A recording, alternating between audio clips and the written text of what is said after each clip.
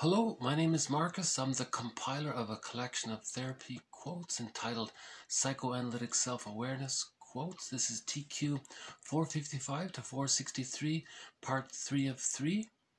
In parts 1 and 2, we covered Harvey Jackin's and Edmund Bergler's perspective on anxiety.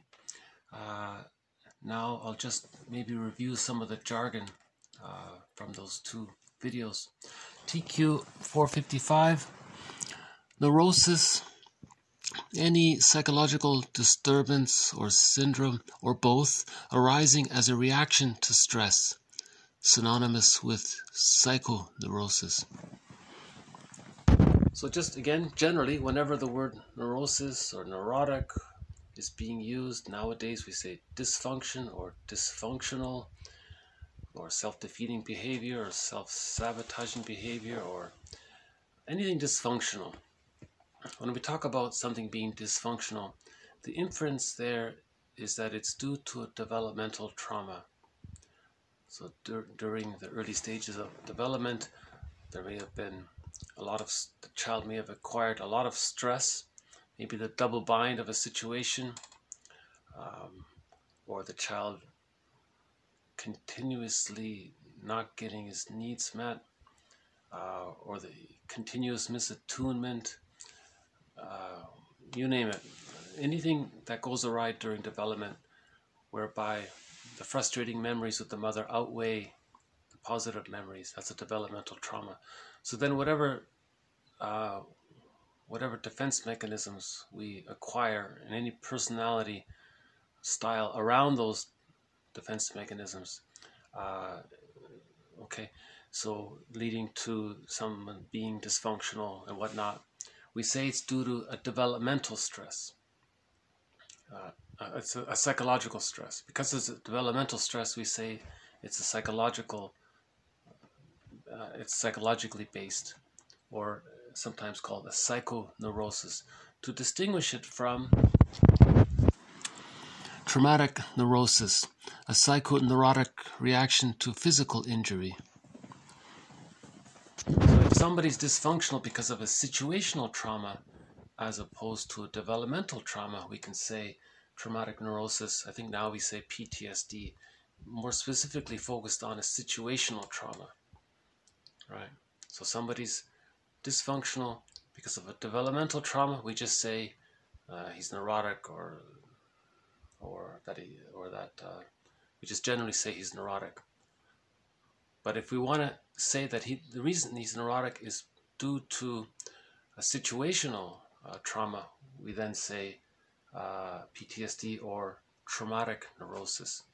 Now, if they're combined somehow, TQ 457, the traumatic neurosis syndrome may be viewed as a fundamental, non-specific, organismic reaction to severe external stress.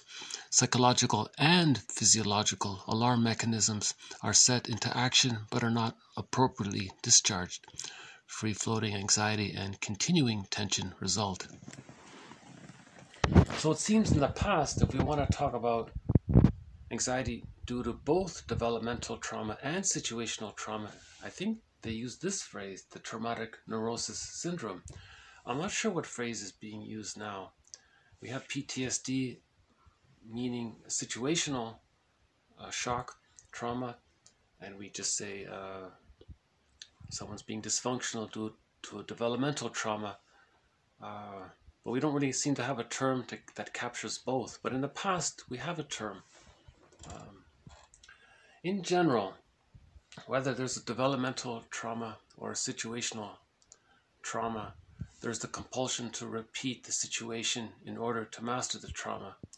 And in the process of repeating it,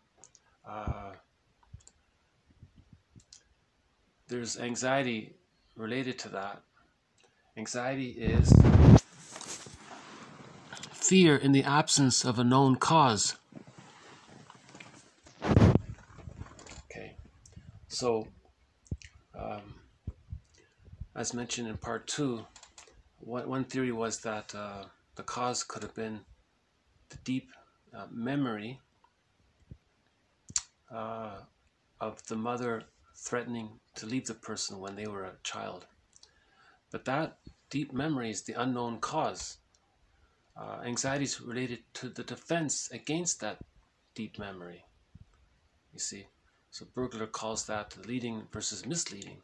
If you think you're anxious because of something related to your defense mechanism, that's misleading. You have to look underneath the defense mechanism, the dysfunctional behavior, and look underneath it to the root cause, which would be, according to one author, the memory, the unconscious memory of the mother threatening to abandon the child. Right? So these unconscious, unknown reasons for anxiety, maybe sometimes they're called ghosts. A ghost is a manifestation of guilt, a memory contested. So in the anxiety, a memory is being contested, a memory is being brought up, right? Now in both cases, in developmental trauma and situational trauma, we can sometimes say there's arrested development, and with that phrase we sometimes say there's a fixation. Or 60, fixation, any life force, when life force firmly attaches itself onto a person or an imago connected to developmental arrest and or trauma, often regressive in nature, obtaining an archaic mode of satisfaction. In the compulsion to repeat, the subject has no access to an unconscious wish. So there again, it's reference to that. In the compulsion to repeat, the person has no access to the unconscious wish. Bergler says, your anxiety is related to your defenses against the unconscious wish. So there's that layered aspect to it. So the idea here again is when there's arrested development, okay, the life force is attached to the image of the rejecting mother. Okay. And Robert Bly says the goal is to get the key out from under mother's pillow, to decathect from the rejecting image and to cathect to the self-image. That's the plumb line to the self. Right? And we do that through the mourning process. In general, the term fixation can be used to signify a hang-up, quote, in the processes of change that follow any major change in adult life, including a loss. Thus, a person who goes on grieving beyond the expected period can be said to be fixated. So there again, it's just a general idea that when there's something that's we can't process, we're fixed to there. We're stuck there. Right?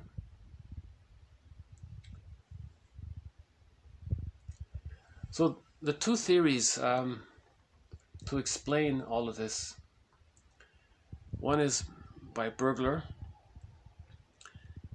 He puts it in the following. My understanding of it is as follows. The baby has a wish to bond with the mother, to form a secure attachment with the mother. When there's an insecure attachment style or developmental trauma, that gets rejected. So we're talking about the insecure attachment style, right? So the baby has a wish, that's number one, it gets rejected. Number two, the baby wants to protest, but he doesn't have the motor skills, so he can't, that's number three. Number four, he feels defeated. Right, so there's the 4 steps. Now in the repetition compulsion, in repeating those 4 steps, so now as an adult, the person wants to have a real wish, but he doesn't know what that is, so that's vetoed. The superego says no.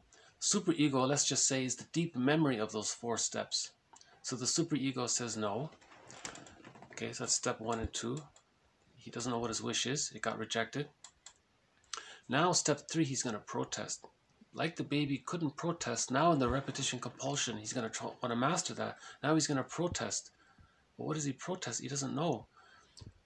But in steps 1 and 2, life force got mixed in with the rejection. Pleasure of the life force got mixed in with the displeasure of the rejection. Now, in the protest to the repetition compulsion gone awry, the superego is going to agree to the person doing something dysfunctional to preserve the repetition compulsion requirement, and the repetition compulsion includes steps 1 and 2, where guilt has been libidinized, psychic pain, life force has been mixed in with the rejection. So that's the pleasure and displeasure principle. So it's not the case that someone doing dysfunctional is wanting to do it. He's getting some secret pleasure out of it. That's not the case. That doesn't describe it. What we're talking about here is that the baby mixed his positive life force with the rejection.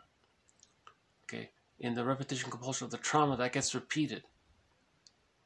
Okay, so the person is not doing it to try to get some pleasure out of his displeasure. He's caught in the repetition compulsion, gone awry. Embedded within the repetition compulsion is the deep memory of the child having the pleasurable wish of wanting to bond and the displeasure of it getting mixed up with the rejection. So the child blends the two. Bergler calls this libidinized guilt, or the libidinalization of guilt, or the pleasure and displeasure principle. So that gets put on that record that we carry around, right? So now as an adult, step 3, he's going to protest, all right, do what the baby couldn't do. But Bergler calls this pseudo-aggression because it ultimately leads to the unlived life. That's step 4 that the baby experienced. The baby experienced the defeat of it all. In the repetition compulsion, in the adult version, it's the unlived life. That's Bergler's theory. Now, during the pseudo-aggression, if that's not working well, there may be anxiety, because that's the deal the person made with the superego, that he uses this pseudo-aggression, this dysfunctional living, as a compromise. So Bergler says anxiety is when you don't square accounts with the superego. So the superego, the deep memory of the 4 steps, made the compromise with the person that he can live his life, but only dysfunctionally, to preserve the memory of the 4 steps. And when that dysfunctional living is disrupted or is not available, or if the person has the narcissistic pattern and he's not getting his supply, he'll be anxious, right? So anxiety relates to the defense, that step 3 we're talking about. That's what Bergler says. And during that time, that person with the narcissistic pattern not getting his supply needs met for grandiosity and being one up and all that, he's not aware of the original situation. He doesn't know about the 4 steps that the baby went through. He's not aware of it, right? So they were saying here in 460, the subject has no access to an unconscious wish. We only have access to the frustration of the defense mechanism, right? So that was Bergler's theory, an abbreviated version of it. His theory in general is called psychic masochism, in reference to steps 1 and step 2, where the baby's life force got mixed in with the rejection of the mother, right? Jackins has a sort of a more user-friendly approach to all this. I'll just read it again. 462, Harvey Jackins says, can I just make sure it's still recording here? Yeah, okay. An open psychic wound is like being booby-trapped. When we are confronted by a new experience that is similar enough to the recorded distress experience, we are compulsively forced to meet it with an attempted reenactment of the old distress experience. One might say that, reminded too much of the old distress experience, we are forced to behave as if we were some kind of walking jukebox. In effect, the new experience pushes the button. The recording of the old miserable experience then rolls out as if from a rack onto a turntable in the head. The recording now plays us, the person in the grip of this recording of an old distress experience, says things that are not pertinent, does things that don't work, fails to cope with the situation, and endures terrible feelings that have nothing to do with the present. This wounded inner child of the past behavior, this is quite unlike the creative, capable behavior of an adult or someone who has a secure attachment style without developmental trauma or situational trauma. This distressed behavior is bad enough. It is, however, not the last of the mischief when present triggers of the past traumata. With the present triggers of the past traumata, the booby trap acquires more triggers. The net effect is that each experience of being re-stimulated or reminded too much of in this way leaves the person predisposed to be upset more easily by more things, more often, more deeply, and for longer periods of time. The effect is a snowballing one. Okay, so he's talking more about the traumatic neurosis or the PTSD, and this ends up describing or resembling developmental trauma in the end. A person with developmental trauma, the symptoms of it eventually resemble the symptoms of the traumatic neurosis, the situational trauma. So the person is re-triggered. That new stimulus is now recorded and it's added to his metaphorical booby trap. So now he has more things he's going to be upset by. Because he's getting older, it's going to take longer to recover.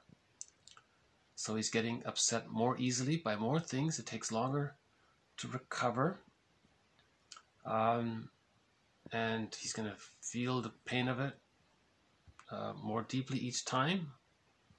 He's getting re-stimulated. One person says neurosis is progressive. It gets worse, or it can, let's say,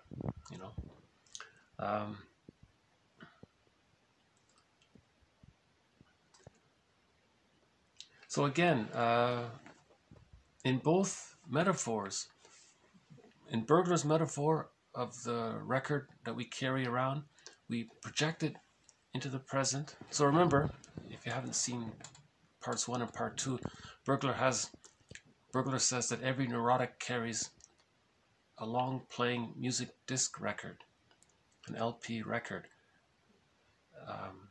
Okay, and everywhere he goes, and whenever he sees a record player, he plays that record. So he's bringing the past distress experience into the present situation, and that's why, as Jackins says, he's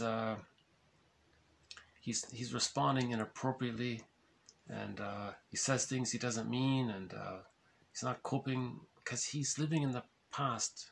In the present situation. The present is not the past. Nobody in the present represents his mother in the nursery, for example. But the person, his positive intention is to master the trauma with the mother. So what he may project the rejecting image of the mother onto a non-threatening substitute and then argue with that person, but it doesn't make sense because that person isn't the mother.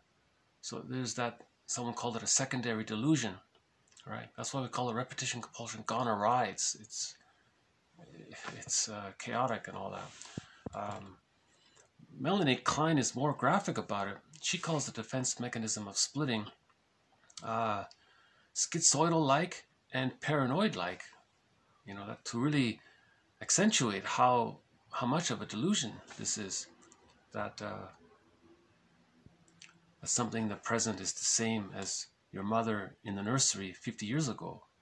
You see how, but the brain, one quote said that the amygdala or the unconscious doesn't know time, but it's our conscious mind that knows time. So one person says that an interpretation links the conscious mind and the unconscious mind. It's the bridge between the conscious and the unconscious. So ultimately, we're hoping for integration. TQ 463. Integration, the process or result of establishing relations between parts and welding them into a functional whole. Okay, so unhappiness is a malady of the personal synthesis.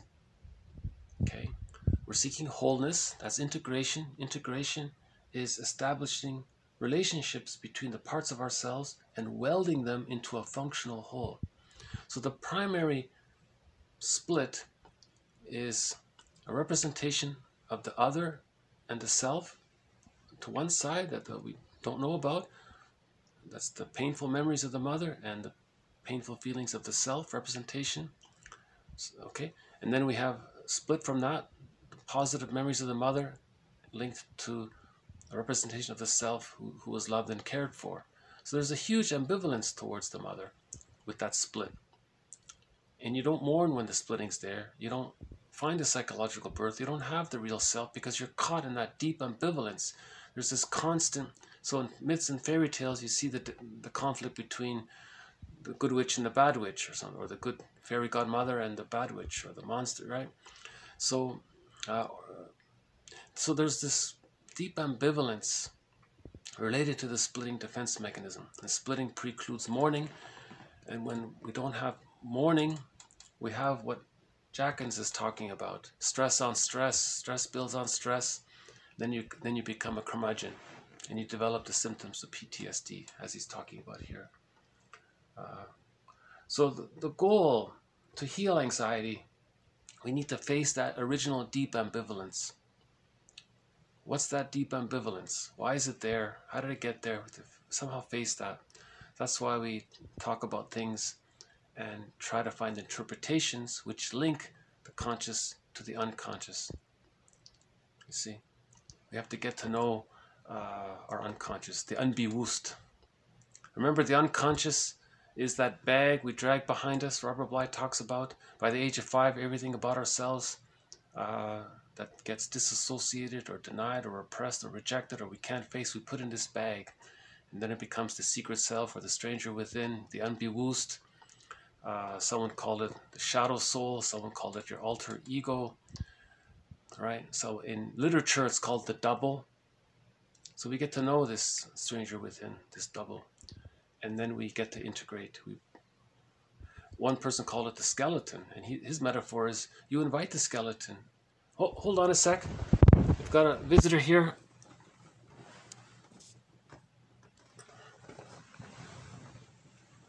Oh. And there he goes. Okay. I think I may have accidentally startled him. When I move to try to get a closer look, he flies off sometimes, right? So there's the blue jay. So when we integrate the parts, we find the blue jay. We find the bluebird of happiness, right? So the work of mourning, facing that deep ambivalence, that's the work of, the byproduct of that is the blue jay of happiness. So the bluebird of happiness is there. We just have to do the work of remembering well. Someone said, the work of good mourning is remembering well, right? Remembering well.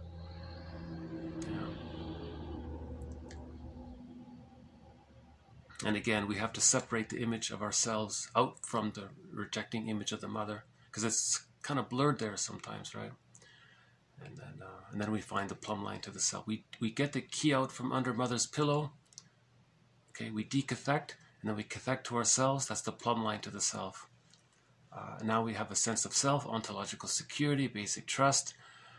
We feel at home with ourselves. Right? That's the journey home. Odysseus, it's all about that. The whole journey with the Odyssey is for the person to find his home, right? And Odysseus had a huge split there, right? That's why the journey was so long, they said. And, yeah, we'll have more quotes on the Odyssey later on. Okay, I'll just leave it here. So this has been part 3 of TQ 455 to 463 on anxiety. So we've covered 2 theories on it. One by Burglar, which I think is worth keeping in mind. I find it very... Burglar wrote 24 books and 300 papers. He's the 2nd most prolific psychoanalytic author in psychoanalysis. No one knows why. No one knows why his work is not being covered. But one person said the reason why his work is not being covered is because that insight about psychic masochism, the repetition compulsion of those 4 steps leading to the unlived life, that's humanity's 4th narcissistic injury. No one wants to hear about it. No one wants to know about it. We're still trying to deal with the 3rd narcissistic injury, that the unconscious exists, that there is this stranger within, that there is this second self of the unconscious, the inner child of the past, that there is this feeling self that's in the bag, right? This double, that's humanity's third narcissistic injury. So remember, the first was Copernicus, everything doesn't revolve around the earth. The second was Darwin saying we're part of nature, right?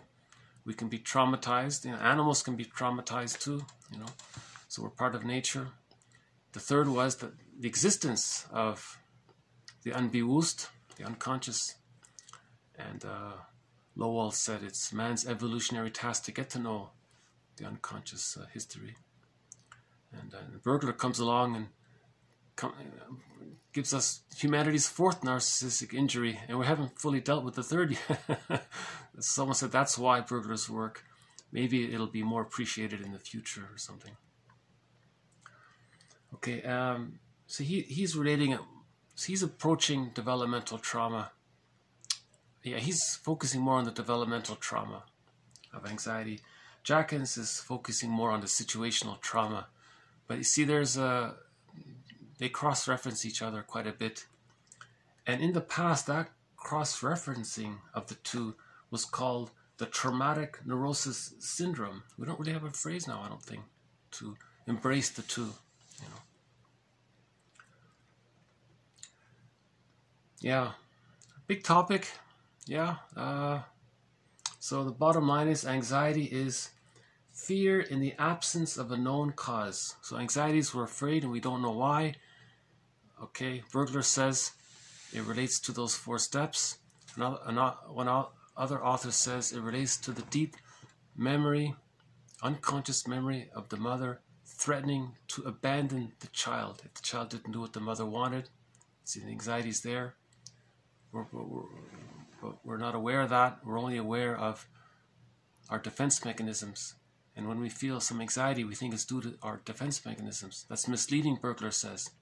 The leading cause is the 4 steps or the abandonment, depression threat by the mother early on, or something else like that.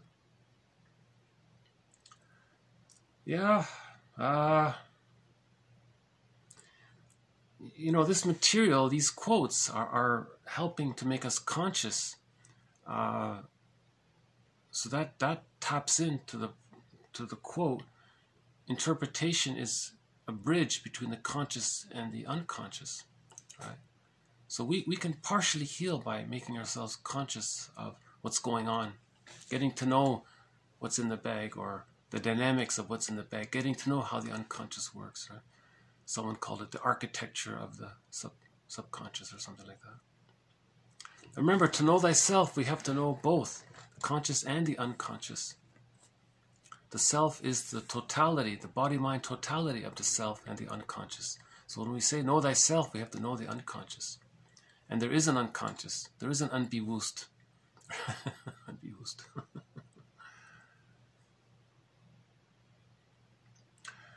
Okay, so thank you very much. This has been TQ 455 to 463, part 3 of 3. Parts 1 and 2 are posted as well. So thank you. Bye for now.